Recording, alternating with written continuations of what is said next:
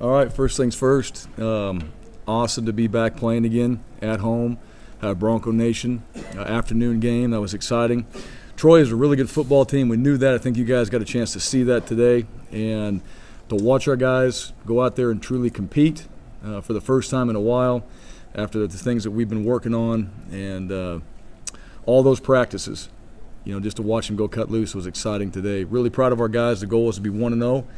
That's exactly what we are right now. And we played against a really good team. And we get a chance to celebrate tonight and go back to work tomorrow and learn and get better. You probably hear the players say that. I mean, that's really what the goal is, get better every day.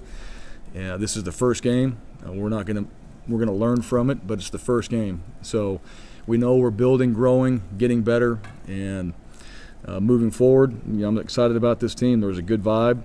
I thought in all three phases there were some good things. We'll start with the special teams. It was nice to see the work that we put into special teams and the players, what the work they put in, to go out there and see the execution, to have a touchdown, to have some big returns. That was exciting. Coach Riddle and the staff did a great job there defensively.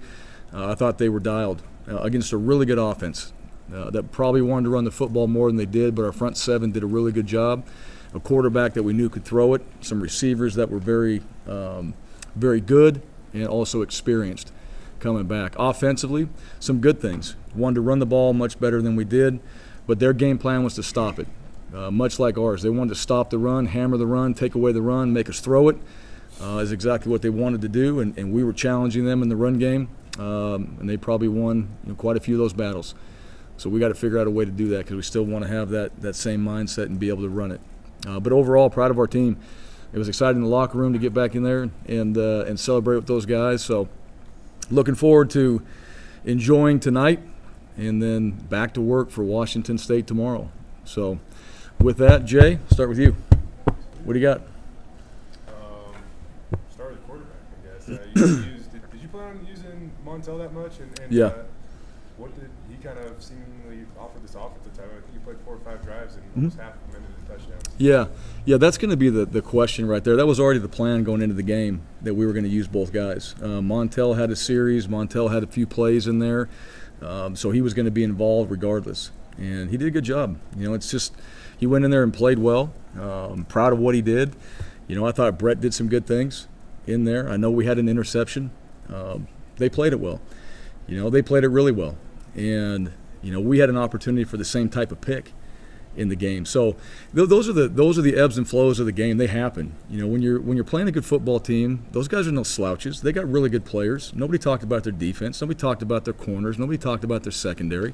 Those guys are really good, and they made us pay when they drove on one of the balls. So I'm not getting too hung up on that. We'll learn from it, and we'll get better. The main thing for me, with our quarterbacks in general, those guys, when they understand, they learn from it. There's a mistake made. All right, don't make it again. And let's carry that over into the games moving forward. So like where Brett was at, he's going to come back to practice and get better. Like where Montel was at, he's going to come to practice and get better. So that won't change anything moving forward. With the way Montel played, offense seemed to click a little better with him. You had him in late in the game. Certainly there's going to be questions about maybe he should play more, maybe he should be the starter. How will you approach it going forward, knowing you trusted him in a lot of key situations in this game? Yeah, well, I think we've already asked those questions.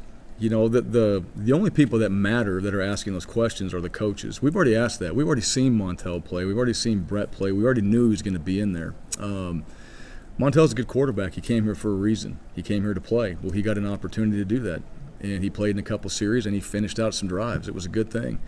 That is part of who we are on the offensive side. And Brett is a good quarterback, and Brett is getting better. So both those guys, to me, we got 2 guys that can play. And, as we move forward, we'll go back out there. We'll put together our plan, how we utilize those guys in the plan.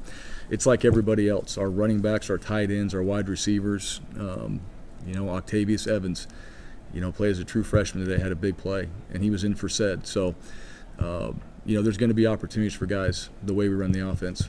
I know you said yesterday or a couple days ago the defense inexperience isn't necessarily a bad thing, but maybe some fans, kind of curious what the defense would look like. A lot of youth and experience, one of the storylines coming in for them to limit them to 200 yards and no offensive touchdowns. And what can you say about what the defense was able to do today? In this game today, the defense played really well. And, the inexperience, we know that we have good players. And I thought the staff did a great job of putting them in the right positions. And I thought they executed the plays really well. The inexperience, you still have a whole season. This is one game. And right now, they played really well. They were prepared. They're going to have to go back and do that again the next week against a really good offense. So, that still remains to be seen. But as far as today, these guys were ready to play, and they just played. It's cliche, but they did. They played one play at a time. They stayed focused on that particular down. They knew when they got him into a third down situation. I don't know what they didn't convert a lot on third downs, 4 of 15. Yeah, they were 0 for 7 in the first half. So, we did a really good job. And that for the defense, you can get in those 3 and outs. You're giving yourself a chance, for field position, which we got.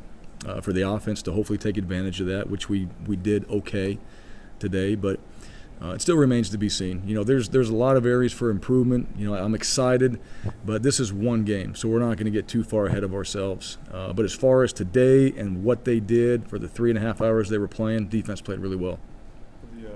The power of a turnover and that I mean, right when you think you've seen it all, so it looks like Reed's about to break on a pass and have the field wide open, and he tips it to the receiver, but then Dez comes over and knocks the ball loose. And at that point in time, that would have tied the game. You're 1 yard away from tying the game. Yeah. Well, I'll tell you what, that clip right there, you want to put that on the pursuit clip, all right, as a teach tape that will probably be around for the next 10, 12 years. It'll be on there. Reed's got an opportunity. I think everybody assumes that he's going to make that play. The ball's thrown. And it tips right in the wide receiver's hands. And then here comes Dez Williams. And just that is your hustle play. And I'll tell you this, from an offensive standpoint, man, that ball was kind of swinging. He went right after it, knocked it out. Ball goes out of bounds in the back of the end zone. That's a huge momentum changer. That is just effort. And that's really, you're talking about all 11 guys. You don't ever know when it's going to happen. You don't know when that play is going to change the game. And on that play where there could have been a pick opportunity, we don't get it, they get it. That's an easy one for guys to shut down and just assume that he's going to make that play. And all of a sudden they got the ball in their hands and Dez is coming out of nowhere and knocking it out. That's a huge play. So that's one that when we go back and watch it tomorrow, that's not just that particular play. That's an identity that you're creating, that you play like that, not just on defense, but you play like that every single play as a team. If we had all 11 guys doing that every play, that's probably going to be a really good game for the Broncos.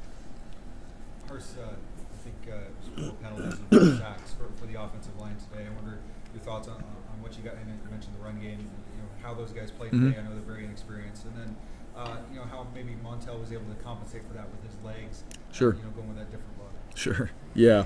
Well, you're going to have sacks. All right, we want to eliminate those. And I'm not going to put that on the O-line now. I haven't seen the tape. Could the quarterback have got it out? It's always there's 2 participants in that. All right, O-line and quarterbacks when you have a sack in there.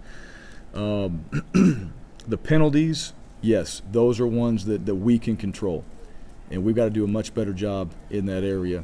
You're always, from an offensive standpoint, you're always worried about hurting yourself, putting yourself in bad positions. The disappointing thing, 0 for 4 on 4th downs. That's disappointing. All right, you have 2 yards, you have 1 yard.